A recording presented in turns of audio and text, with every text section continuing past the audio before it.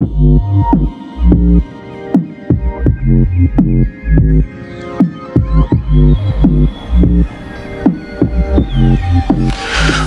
にちは、後藤繁雄です。このチャンネルは世界のアートシーンを巡りながら、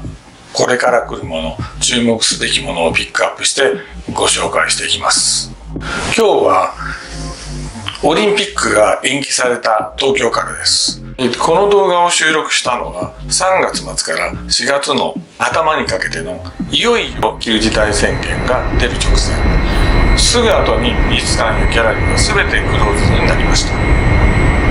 空洞の東京ですね。今回は写真を取り上げますが、写真と都市は双子のような関係です。写真は時代を映したり予見する鏡だと僕は思っています。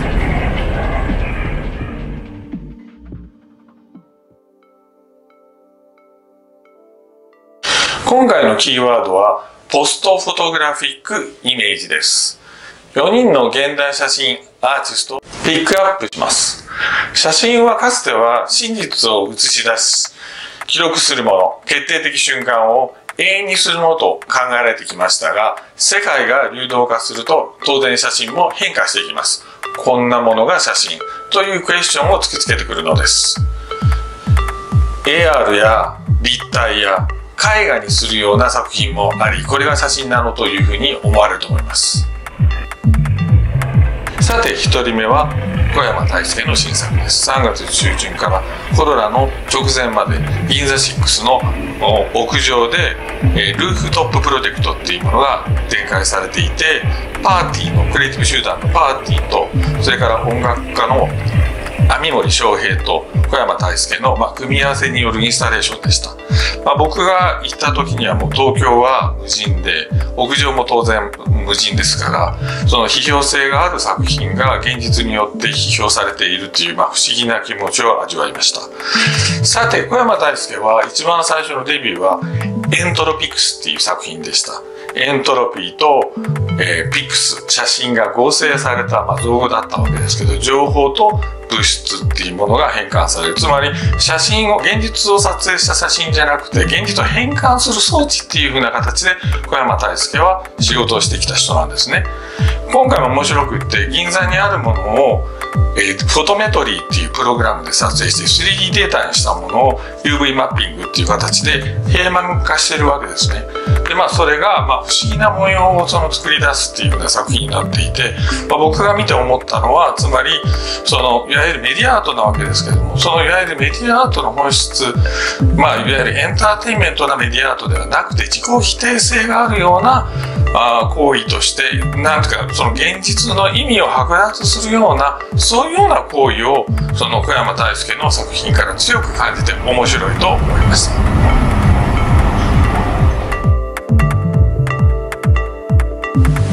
続いては小林健太です。小林健太は28歳ですが、ルイ・ヴィトンの仕事やダンヒルの仕事でも有名で、すごい売れっ子になってしまいました。彼もデジタルネイティブですね。この作品は、五花展に選ばれていた作品で、ジジっていうめまいっていう作品なんですが、つまりいわゆる現実のイメージみたいなものを、つまり身体的なドローイングによって変形させた作品で、アクリル板に貼ってあるんですけど、レーザーカッターでそれが切られていて、支持体も面白い形になっているわけですね。だから、彼の中では写真っていうのは、つまりイメージそのものがオブジェクトになっているっていう風な、そういうようなもの。だから写真が進化した形態っていう風に言っていいと思うんですね。今後も大化けしていく注目株だと思います。3番目は水木るいです。彼は京都在住です。もともとは漆をやっていたんですが、その完全なリフレクションを生かした作品に作りたいということで、写真の方にシフトしてきた人ですね。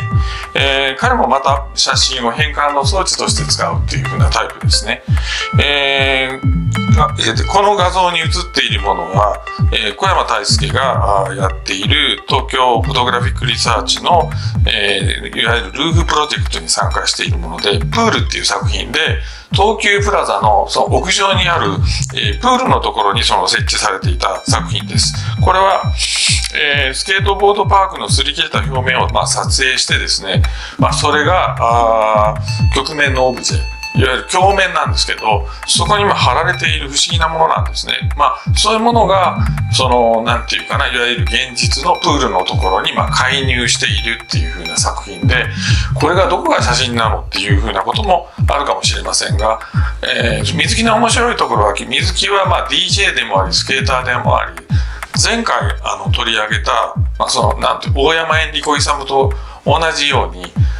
ストリートの中の身体性から生まれてきて新しい表現を構築しようとしているわけですね。ですから普通のスチール写真とか、記録の写真とかっていうのではなくて現実を再構成しているわけです。もう一つは母家展に提出した作品なんですね。これは、絵画に見えます。大きいです、相当。それで、これはスケボーに使うデッキテープなんですね。この細かいところを、クローズアップで見てもらうと分かりますが、そこに写真やグラフィティの要素、いわゆる道路用の塗装をミックスして、ピクチャーに仕立て上げているんです。フォトグラフィーというよりピクチャーですね。で、ここではもう絵画も写真も、特権的なものじゃなくて、い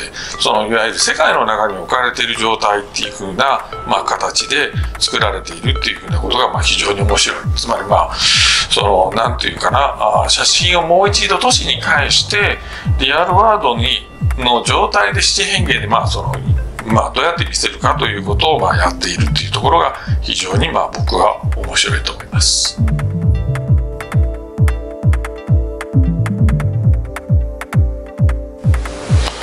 最後は、小島啓太です。小島啓太は、グラフィックデザイナーなんですが、いわゆるロゴを 3D データで立体化するっていう作品を作っていたんですが、ちょうど今画面で見ていただいているオーギュメンティッドっていうのは Word in the City、 つまり、街の中にいわゆる言葉が出現しているっていうものなんですね。これは渋谷のその街の中にAR っていう仕組みで、いわゆるアプリをダウンロードしてそこに入れかけると、で、その携帯でかざすと、その立体が風景の中に出現するという風な作品なんですね。それで、一つずつは 3D データで彫刻にもできるようになってまして、オンリーオンリーって、例えば書かれているわけです。それで、渋谷の、いわゆる街の中に、その街の中で拾ってきた言葉ですね、みんなが発しているような単語を、立体化したものを組み合わせて、一つずつの、拡張された写真というふうに僕は思うんですけど、そういうような画像を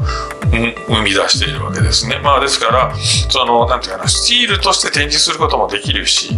で、もう一度その街の中に自分が帰っていって、観客がなんていうか写真を立体的に経験できることっていうことをしている。開発している渋谷のところであるとか、センター街であるとか、原宿であるとか、本当に我々が親しんでいるようなスペースのところに、写真が現れる。これは、渋谷のスクエアですね。とか、そういう形で、拡張された写真っていう、オーギュメンティッドっていうのはそういう意味なんですが、そういう形で小島啓太っていうものも、なんていうか、新たなポストフォトグラフィックイメージっていうものを生成するっていうことをやっていて、とても注目すべき才能だというふうに僕は思います。これはネオ東京寺院っていうふうな形、私がやってるプロジェクトなんですが、それで新しい寺院も制作されるということで今進めています。今回は4人のポストフォトグラフィックイメージを作るアーティストを取り上げましたが、今後も注目すべき写真家をピックアップしていきたいと思っています。